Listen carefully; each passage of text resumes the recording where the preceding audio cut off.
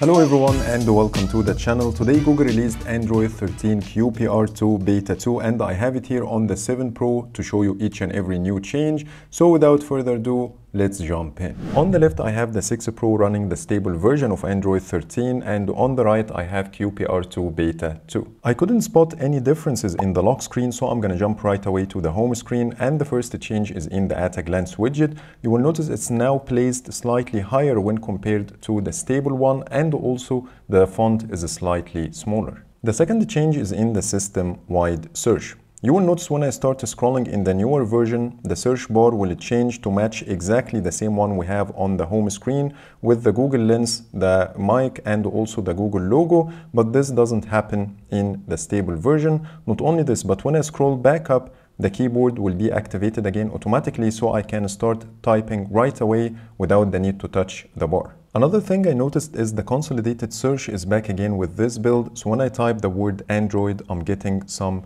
web results in addition to the local results, but this not happening on the stable version. So please let me know in the comments if you face the same problem. And now it's time for today's sponsor. If you are interested to purchase original Windows 10 and Office keys, head over to CDKeyoffer.com using the links in the description below, then apply my special promo code ID20 to get extra 25% discount. Windows 10 OEM key will cost you $16.23, which is very affordable.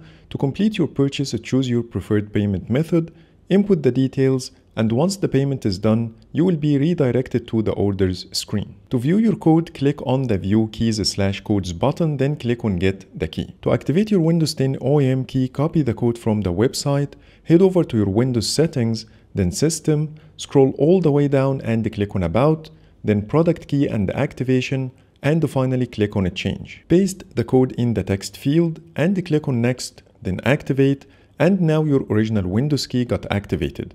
For more offers, please check the links in the description below. And now let's get back to the review. Now let's move on to the notifications shade and the quick settings, and the first change is in the home tile.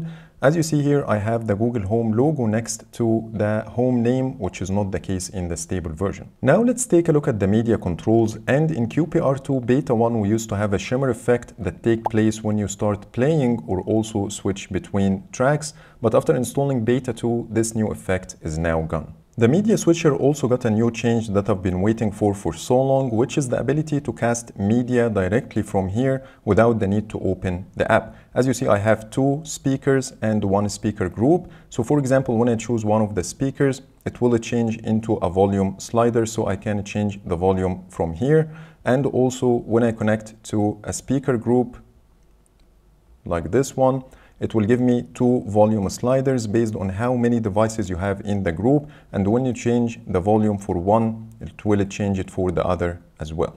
You will also notice a new stop button at the bottom left corner that when you tap on, it will stop casting media to your smart devices and return back to the last connected device, and in this case it's my Pixel Buds. And by the way, this new update for the media switcher is also available on the stable version after installing January update. And it's not only about smart speakers, but if you have a Chromecast, you will also see it in the list. Now let me show you some random tweaks here and there, and the first one is in the biometric authentication overlay card. So here I'm trying to share the Wi-Fi password, and as you see, the fingerprint icon is now shaded instead of having a solid color like the stable version. Another change that you will find on both versions after installing January update, when you install an app and then go back to the home screen, it will show you the app icon with a better looking progress bar when compared to December update. And the last chapter we have in this video is the differences under settings, and the first one is under the notifications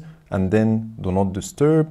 When you go to do not disturb and then schedules, you will see here the gaming option is now grayed out in this build, but in the stable version it has a bug and it takes you back to the previous page, or sometimes it gives you this message. Next, under battery and then battery usage, we no longer have the days like we used to have in the stable version. So here I have all the days of the week and I can choose each day to see the usage, but now we can only see the usage of the current day since the last full charge. Next, under display and then screensaver. Now you will see a text that will tell you if the feature is on or off, not only the selected option. So these are all the new changes in QPR2 Beta 2 that I spotted myself, but there are a couple of new changes that I learned about from the Google News group on Telegram. If you take a look here, they say that the volume slider is now taller and it has a different icon for the loud profile, but I didn't get this change yet on my 7 Pro.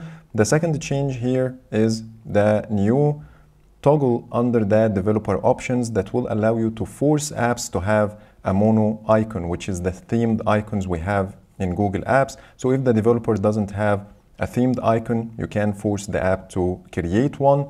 And this toggle is not also available under my developer options. And lastly, this build supports the Unicode 15 emoji that should give you new ones, but this is also missing from my phone. So that's pretty much it for today. Those are all the new changes in QPR2 Beta 2. Please let me know in the comments if I missed anything. But for now, thank you so much for watching and see you the next video.